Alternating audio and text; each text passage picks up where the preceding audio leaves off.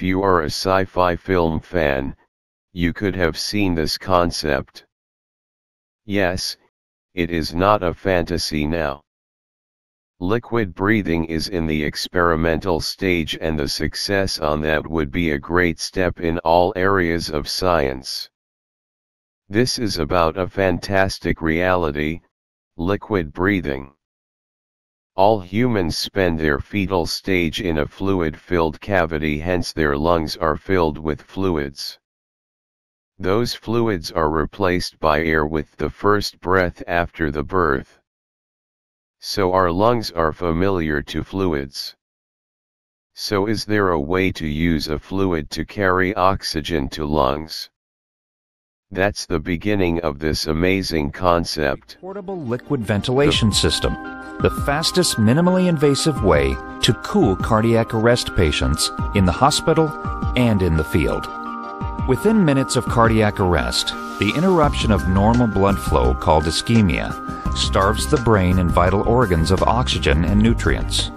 There are a number of medical techniques used to induce therapeutic levels of hypothermia, but none can be administered as simply and cool as effectively as the portable liquid ventilation system.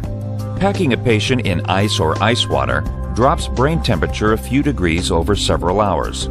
If skilled medical professionals are available to catheterize or cannulate a patient for cold lavage or cardiac bypass, these procedures can take 35 minutes to an hour to cool the brain by 3 degrees. But using the liquid ventilation system, first responders can produce this temperature drop in as little as 15 minutes, without an ice bath and without invasive procedures. Why is liquid ventilation so much faster and more effective? Because it uses the patient's own lungs as powerful heat exchangers. First, an endotracheal tube is placed into the airway of the patient. With cardiac rhythm restored or supported mechanically, the liquid ventilation system's delivery tube is connected and the system is activated. The system's computer then begins delivering carefully controlled cycles of ice-cold liquid and oxygen in and out of the patient's lungs. The liquid is a perfluorocarbon that does not damage the lungs. It supports both rapid heat exchange and gas exchange. As all of the body's blood passes through nearly 70 square meters of the lung's surface area, the ice-cold perfluorocarbon removes heat and delivers oxygen. Cooled blood from the lungs then circulates normally to the brain and the rest of the body, cooling tissues as it travels. Warm perfluorocarbon from the patient's lungs cycles back to the liquid ventilation system. A heat exchanger submerged in ice water cools it again before recycling it to the patient. Sensors carefully monitor the patient's temperature and continue liquid ventilation cycling until the desired degree of protective hypothermia. First challenge for scientists was to find a suitable liquid.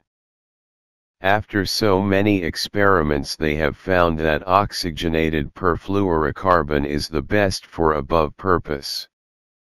The one common property is their high solubility for respiratory gases.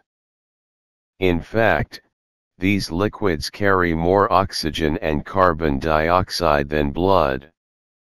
Successful experiments have been done for rats and sheep up to now, and also used in humans in some occasions.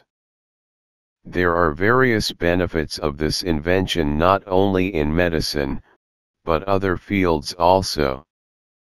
Main objective is to be used in pediatric medicine, especially for treatments of acute respiratory distress syndrome in premature infants. Theoretically, it reduces pulmonary inflammation and reduces the chance of bronchopulmonary dysplasia. It is a better method to administrate drugs pulmonary. In addition to that, a research has found that it improves the recovery from cardiac arrest of adults. This would be used in deep water diving and space traveling also. It reduces the chance of nitrogen narcosis, oxygen toxicity, air embolisms, burst lung, and collapsed lung. Liquid breathing takes an important part in literature as well.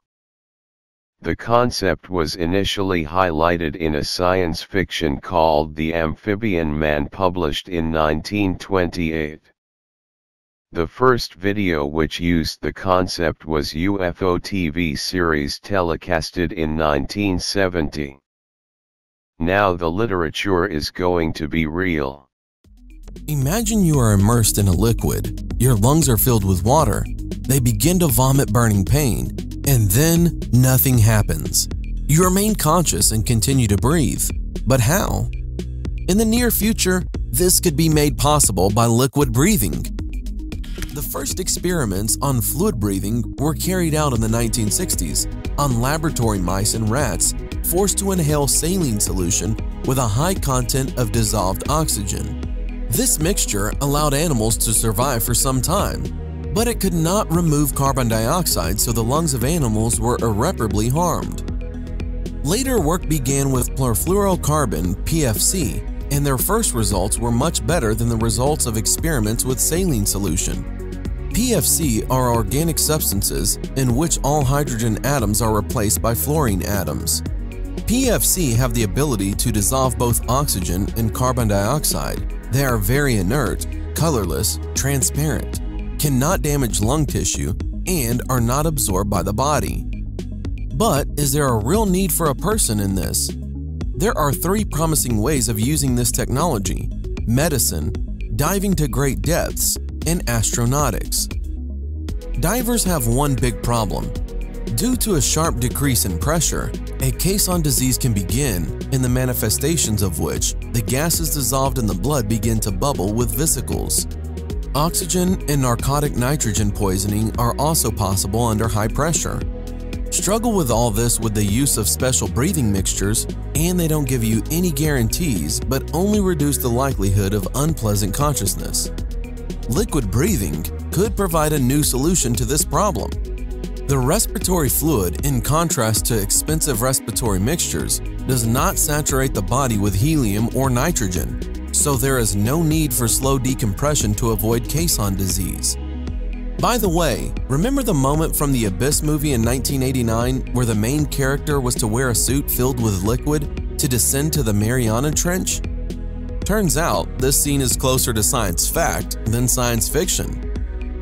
In medicine, liquid breathing can be used in the treatment of premature infants in order to avoid damage to the underdeveloped bronchi of the lungs by pressure, volume, and concentration of oxygen in the apparatus of mechanical ventilation of the lungs. To select and try different mixtures to ensure the survival of premature fetus began already in the 90s. During space flights, liquid breathing would perform a different function, namely, that would save the cosmonaut's body from strong overloads. If a person is immersed in a liquid, then during overloads the pressure will go to his entire body and not concrete supports, seat backs, seat belts. This principle was used to create the Lebel overload suit, which is a hard suit filled with water, which allows the pilot to retain consciousness and performance even when the overloads are above 10 grams. This method is limited by the difference in the densities of the tissue of the human body and the fluid used for immersion, so the limit is 15 to 20 grams. But you can go further and fill the lungs with a liquid that is close in density to water. Completely immersed in a liquid and breathing liquid, the cosmonaut will feel the relatively weak effect of extremely high overloads. Since the forces in the liquid are distributed evenly in all directions, the limit will still remain, but it will be high. In early 2016, it became known that the experiments on the creation of liquid breathing again resumed.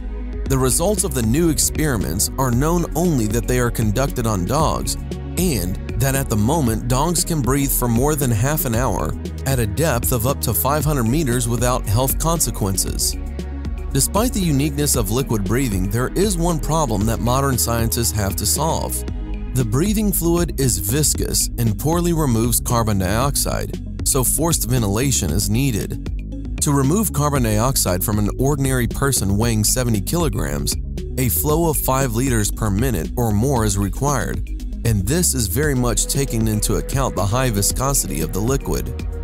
With physical loads, the amount of necessary flow will only grow, and it is unlikely that a person will be able to move 10 liters of fluid per minute.